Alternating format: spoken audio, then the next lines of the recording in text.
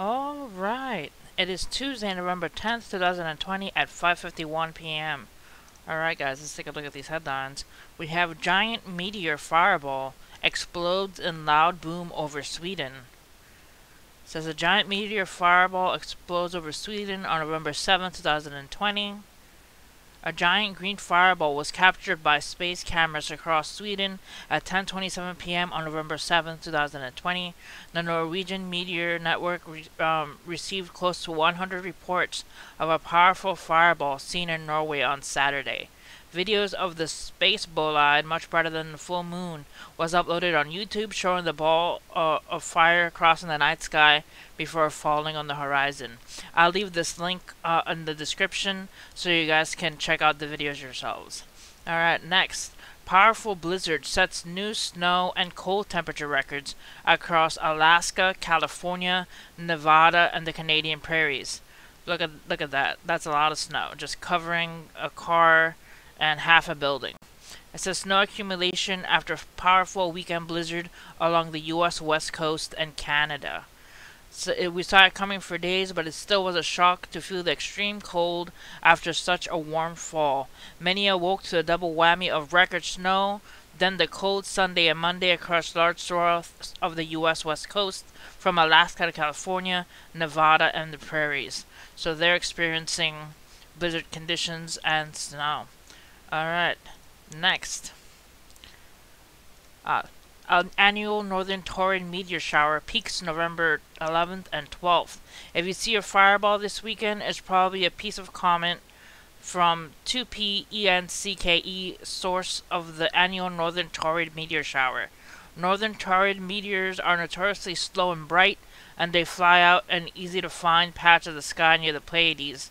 The shower will be active all week as Earth passes through the comet's broad tail of gravely debris. Forecasters expect no more than 5 Taurids per hour after the shower peaks on November 11th and 12th. Look up after midnight for best results. Alright, so we got a meteor shower peaking on November 11th and 12th. And finally, gun stocks fall after vaccine news, lack of election-related civil unrest. So, shares of firearms sellers fell on Monday amid promising news of Pfizer's coronavirus vaccine, and after election-related unrest failed to materialize, according to a report. So, the election-related unrest failed to materialize, and gun stocks just started falling. It says shares of Smith & Wesson and Sturm Ruger & Co. Inc., the top 2 U.S. manufacturers, fell more than 9%, while Vista Outdoor Inc., one of the nation's largest ammunition makers, fell over 12%, Reuters reported. So the stocks for firearms is falling because the unrest did not materialize. Alright, and finally we got Asteroid Watch. The next 5 Earth approaches within 4.6 million miles of Earth. On November 10th, we have Asteroid 2020 UN3, 150 feet in size, about the size of a jet, passing by the Earth, 2,770,000 miles from Earth. Then November 10th, we got Asteroid 2020 UL3, which is 240 feet in size, about the size of a jet. It will be passing 3,660,000 miles from Earth. Then November 12th, we have Asteroid 2020 VC1, which is 89 feet in size, about the size of a jet. It will be passing 1,020,000 miles from Earth. On November 12th, we have 2020 VC, which will be 110 feet in size, about the size of a jet, passing 3,280,000 miles from Earth.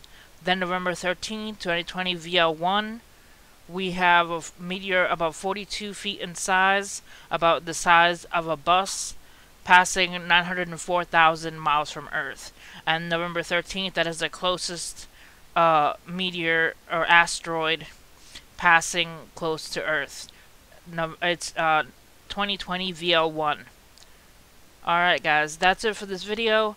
Hit like and subscribe for more news, and see you guys next time. God bless.